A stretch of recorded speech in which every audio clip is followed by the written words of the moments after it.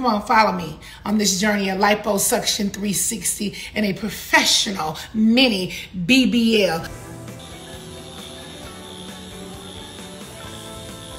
NeNe Leakes takes fans on her plastic surgery journey. I represent the full, fine women. The reality star reveals she went under the knife after becoming an ambassador for Georgia Plastic Surgery. The old folks home many years from now are gonna look crazy, everybody with giant booties up in there.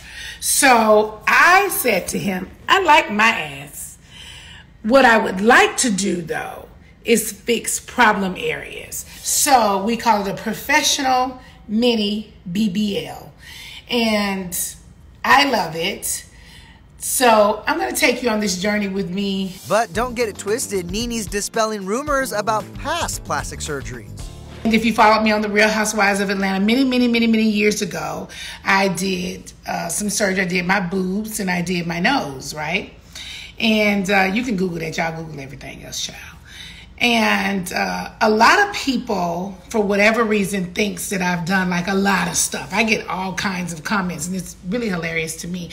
But Dr. Okoro will tell you that I have not, and that is the truth. We believe you, NeNe.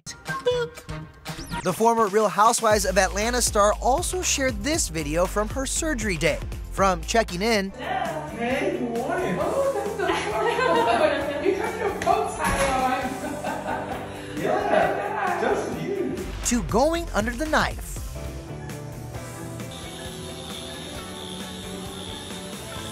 I want to look fabulous.